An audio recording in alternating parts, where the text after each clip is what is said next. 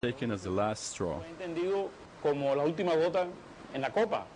In that article, I make a comparison between the things young people complained about before the revolution and the things young people were complaining about 30 years later. For example, I mentioned the story of the peasants who didn't have land before the revolution, or the high rate of illiteracy that used to exist, or the fact that young black people were discriminated, that the young workers didn't have jobs, and so on.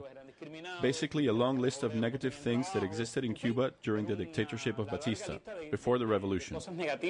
Then I said that 30 years later, young people were asking for more freedoms, and I said that was because, throughout history, in every corner of the planet, young people have always wanted more freedoms. Reynaldo was told by the authorities that he wasn't suitable to write for a Cuban newspaper, as his views diverged from the line of the Communist Party. He was banned from working as a journalist in Cuba. That's the reason why I started other kinds of work. I first worked as a librarian and then as a mechanic, fixing lifts, until I stopped working for the government and went for a more alternative job, as a Spanish teacher. Now Reynaldo has his own internet blog on the same website where Joanny writes. The May issue of Time magazine named Joanny in the list of the world's 100 most influential people of 2008. The magazine noted that Joanny Sanchez has practiced what paper-bound journalists in her country cannot: freedom of speech. I think I'm the least known person in that 100 list, and that makes me happy, to know that a person like me, whose only purpose was to tell her reality and to post her daily life and her feelings on a blog, can be there with all those famous people. Spanish newspaper El País then gave Joanny the Ortega y Gasset Award for digital journalism. But due to travel restrictions, Joanny couldn't fly to Spain to receive her award. This book is called Fidel, Bolivia and Something More. It was reissued a few days ago.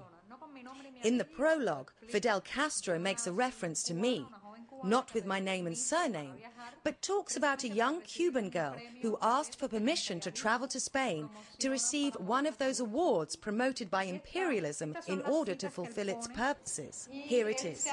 These are the quotes he wrote. He is worried that there are young Cubans who think in that way and who have been specially sent to carry out spy work. I took this as an insult.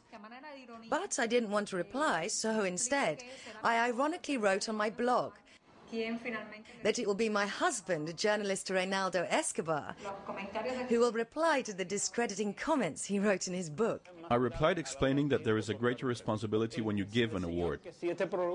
The gentleman who wrote that prologue had given medals and awards to infamous figures, such as Leonid Brezhnev, Nicolas Ceausescu, Heng Samrin, Pol Pot's comrade in Cambodia, Robert Mugabe, anyway, a long list of the International Club of Monsters.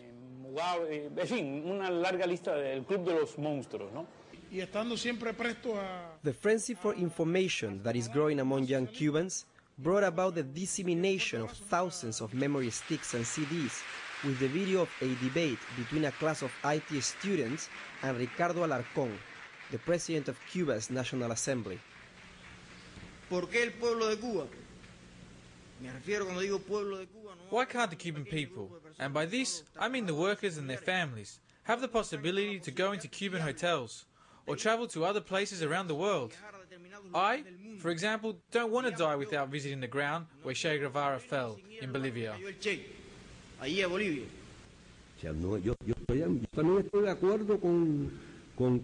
I also agree that we should all be able to travel as much as possible. I wish all Cubans could travel and get to know the outside world. I believe this would mean the end of the ideological battle in this country, when people are able to properly see how life is in the real world, to see how other people live. Cuando la gente viera de verdad cómo es la vida, cómo es el mundo real, cómo viven otros. Esto sí, le puedo garantizar, es una preocupación de los 10.000 estudiantes de esta universidad. And this, I can guarantee you, is something that worries all 10,000 students in this university.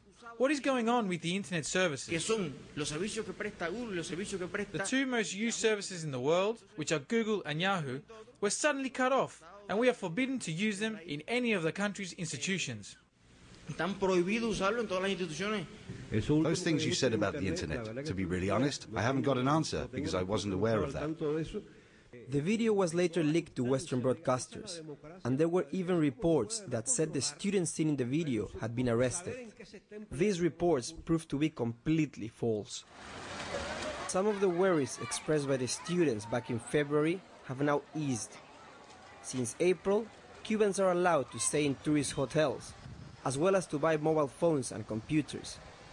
For many, these changes, although small, represent the hope for greater reforms to come.